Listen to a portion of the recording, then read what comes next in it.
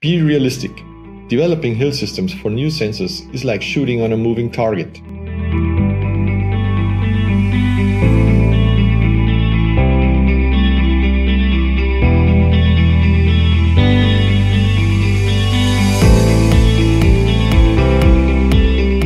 Be realistic. Developing HiL systems for new sensors is like shooting on a moving target. Both parts are developed in parallel, the ECU software and the HiL units. To have something you can rely on, close interface agreements between the two parties, try to establish realistic roadmaps with synchronization points and put into operation days where the experts meet and make the things working.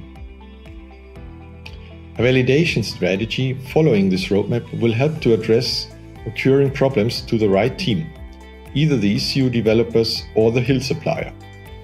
The HiL system shall be validated without the sensor to be tested to be sure that this side of the medal is reliable. Another thing we often see in practice, that it is hard to get what we call a golden recording. A recording which contains all the data needed to be replayed and reflecting a situation which is enabling a common use case in the device under test.